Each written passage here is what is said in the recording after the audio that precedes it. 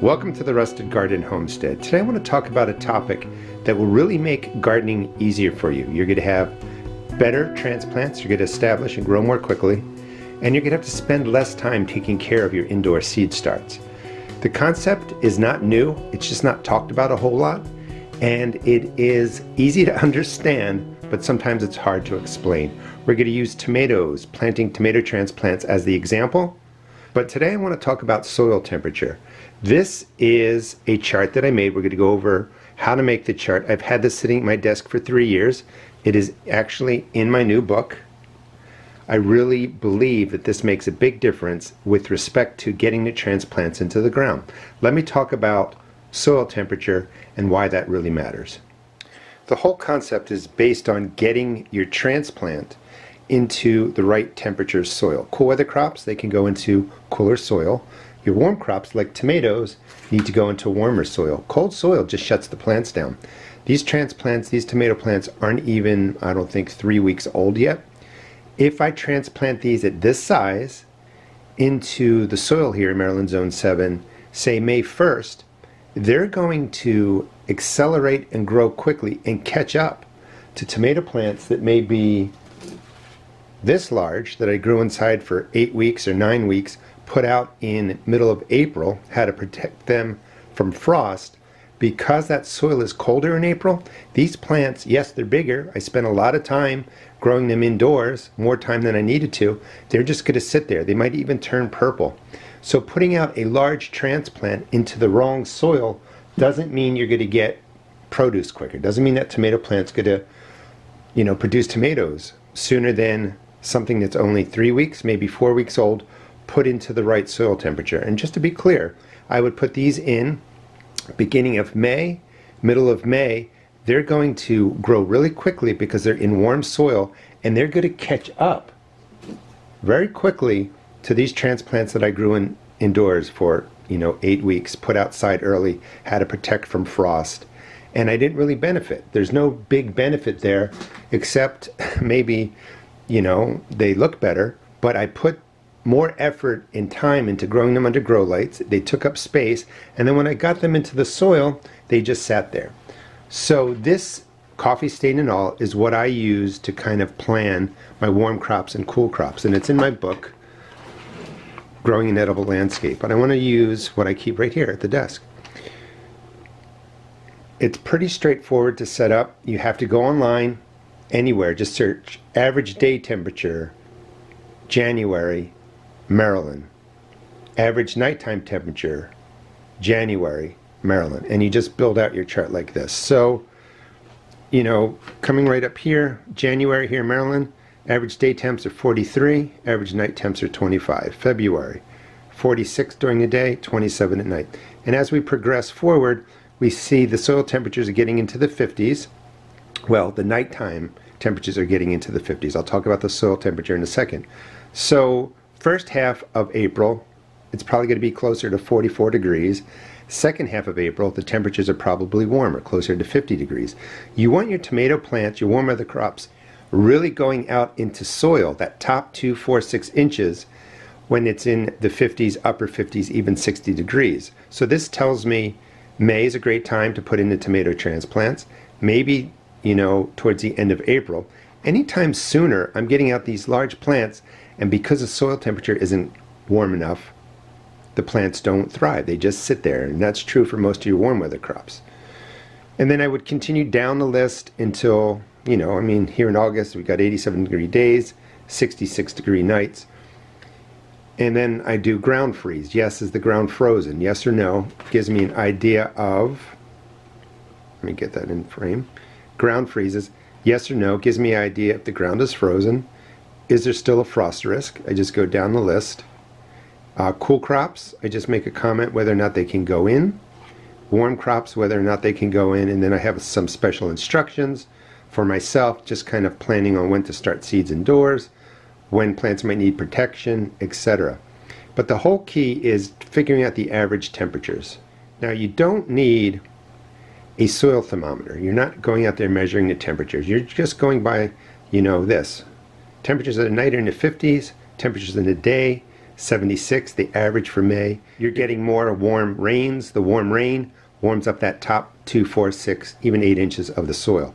So we know that right in here is when that soil temperature is really going to be in the 50s, you know, upper 50s, maybe even low 60s. Putting in that 3-week-old tomato transplant right in here in mid-May, that plant is going to have warm roots. It's going to grow the roots quicker, which means it's going to get greater upper green growth, and the plant is going to take off. So really think about warm soil. Today is February 17th. It is too early for me to be starting tomatoes here in Maryland Zone 7. I'm doing these for prop plants so that I can make this video. These are beefsteak tomatoes, started on January 30th, so that is 18 days, not quite 3 weeks. I'm going to be doing future videos on tips for growing tomatoes, some ideas on how long to grow these transplants. I'm actually going to recommend this year just 4 weeks and maybe another week to acclimate these to the outdoors. So 5 weeks for these transplants, put them into that warm soil, they are going to just take off. Now the reason being, real quick again, and I do want to stress this because it's not a new concept, but sometimes it's hard to explain and, you know, maybe fully understand. Tomato plants like the ambient temperature, you know, the leaves feel that, but the roots also need to be in that warm soil. If the roots are not in warm soil, upper 50 degrees, 60 degrees, the plants will just kind of sit there. They may even look purple. They're not going to grow, they're not going to accelerate. So spending time starting these much earlier, trying to get your tomato transplants to 8 weeks, 10 weeks, putting them into colder soil, thinking you're going to get them in earlier. And sure, you can protect them from frost, you can keep them from getting damaged, but the soil temperature is going to stay in the lower 50s, most likely in the 40s. These plants aren't going to take off. So they're just sitting there for the several weeks. The transplants here that you put in later, again, will catch up to these, and they're both going to look perfectly the same come really, you know, first or second week of June. So you don't have to take up space under your grow lights growing tomato transplants to be 8 weeks, 10 weeks old. You don't have to start early. You can be using that, you know, space for your cool weather crops. If you feel like you get a jump late in the season, maybe you felt like you always needed 8-week tomato transplants, you actually only need about 4 weeks. So you can start these April 1st in Maryland. Come, you know, May 1st, you got your 4 weeks. You want to acclimate these to the outdoors. I always want to throw that out there. If these are growing inside, they're not used to the UV rays of the sun. So you just, you know, move them in and out of the house slowly into the sun over a week's period. These toughen up to the sun, put them into the ground. Second week of May, your tomato transplants are going to accelerate and take off because of the warm root system, the warm soil. You can't find this chart for your area filled out. You have to make it yourself. This is something I designed for my use, and you can find it in my book, Growing an Edible Landscape. It really makes a difference. You're going to be able to cut down the amount of space that you're using under your grow lights, the amount of time that you're growing tomatoes. Peppers, I do actually recommend trying to get them to 8 weeks or 10 weeks. They're a little bit of a different plant, but tomatoes, eggplant, squash, zucchini, winter squash, melons, they don't need to be grown a long time indoors. They have to get into that warm soil. And using this chart, setting it up for your area, will help you set up a plan to get, you know, your warm weather crops started, and it's going to make a big difference. You also don't have to put all that energy into taking care of them. If the cold is rolling in, the frost is rolling in, you're going to be a happier gardener for it.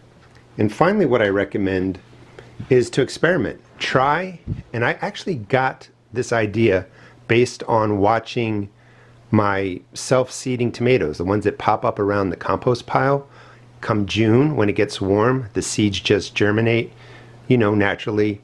Those tomato plants would catch up by the end of June with a lot of my transplants because they have a more massive root system. They're grown a little bit differently in nature.